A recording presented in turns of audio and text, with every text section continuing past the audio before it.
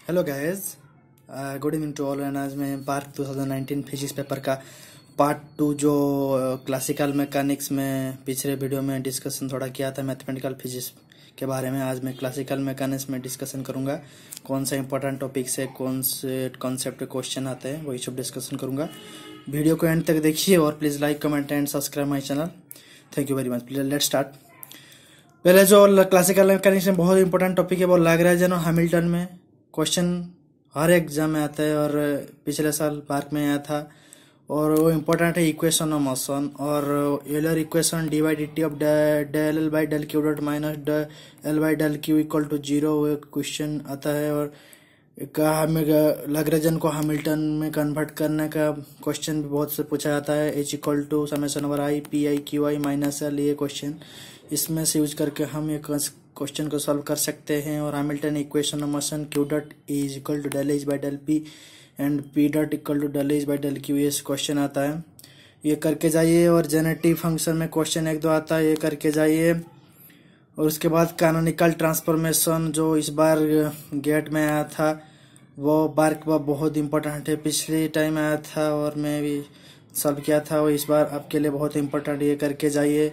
उसके बाद इम्पोर्टेंट है रिजिड बॉडी डायनामिक्स। और रिजिड बॉडी डायनामिक्स में मोमेंट ऑफ इनर्शिया बहुत ही इंपॉर्टेंट होता है। और मोमेंट ऑफ इनर्शिया 2000 का याद रख के जाए, जैसे डिस्क का half M R square, ring का एम आर स्क्वायर, स्पीयर का 2/5 एम आर स्क्वायर और रॉड का 1/12 M L square. When I Z this is middle में गया होगा तो लाइन, तो उसका मोमेंट ऑफ इनर्शिया सारे याद करके जाइए। उसके बाद साइक्लिक कोऑर्डिनेट भी बहुत इंपॉर्टेंट है। साइक्लिक कोऑर्डिनेट यानी missing coordinate potential energy term, अगर पोटेंशियल एनर्जी दिया होगा एक्स वाई और जेड मिसिंग होगा तो जेड इसके वाइज एल का ये साइक्लिक कोऑर्डिनेट होगा और उसके थ्रू जो मोमेंटम कंजर्व होगा, ये याद करके जाइए, ये बहुत इंपॉर्टेंट है। उसके बाद स्मॉल ऑसिलेशन नॉर्मल मोड्स, और ये न स्मॉल ऑसिलेशन नॉर्मल में क्वेश्चन पिछले टाइम आया था, इस टाइम भी आ सकता है, बहुत इंपॉर्टेंट है। शेकुलर डिटरमिनेंट भी minus omega square T equal to zero है। We is potential energy term and T is kinetic energy term. इधर में हमको ये डिटरमिन करके हम नॉर्मल मोड्स निकाल सकते हैं। ये बहुत सारे पूछे जाते हैं। पहले लैग्रेंज निकालो, फिर उसके बाद वी टी निकालो, उसके बाद डिटरमिनेंट को जीरो करो, वो ये मिल जाएगा। उसके बाद special theory relativity. Special theory relativity में हर टाइम क्वेश्चन आता है, जैसे कि लेंथ कॉन्ट्राडिक्शन और टाइम डायलेशन में क्वेश्चन आता है।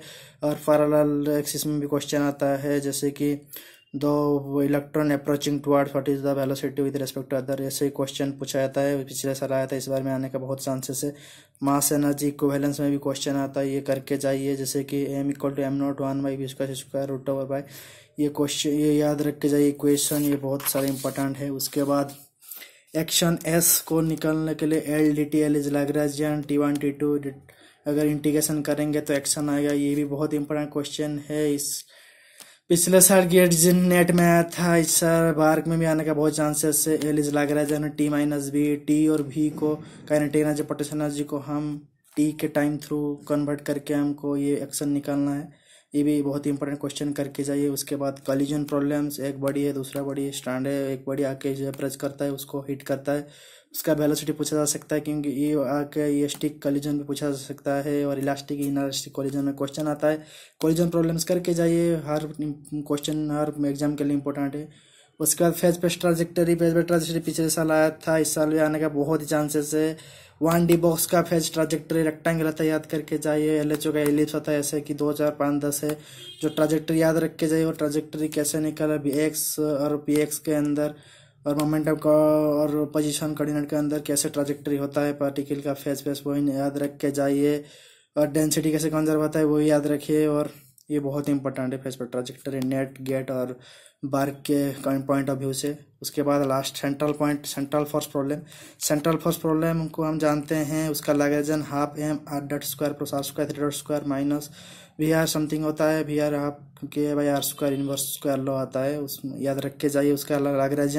उसके बाद इफेक्टिव पोटेंशियल में क्वेश्चन आता है, सर्किल में अगर एक सर्कुलर ट्रांजेक्टरी होगा तो उसको इफेक्टिव पोटेंशियल निकालने को बोला होगा। और मैक्सिमम मिनिमम वैल्यू को निकालने के लिए हम इफेक्टिव पोटेंशियल यूज करते हैं। उसके बाद इसेंट्रिसिटी और ट्रांजेक्टरी पे पार्टिकल, मैंने एक वीडियो डाला इसेंट्रिसिटी और ट्रांजेक्टरी पार्टिकल में एनर्जी नेगेटिव पॉजिटिव और जीरो होता है, उसमें से वीडियो देख लेना, इसमें से क्वेश्चन आता है, इसमें पूछा जाता है।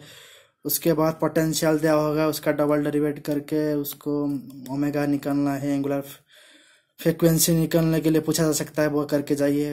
ये एग्जाम के पॉइंट व्यू से बहुत ही इंपॉर्टेंट है। ये मेरा पार्ट 2 है। उसके बाद पार्ट 3 क्वांटम मैकेनिक के बारे में आएगा। Please like, comment and share my video and subscribe my channel and thank you very much. And whatever difficulties please comment me, and regular interval में मेरा वीडियो देखते रहिए। Thank you very much.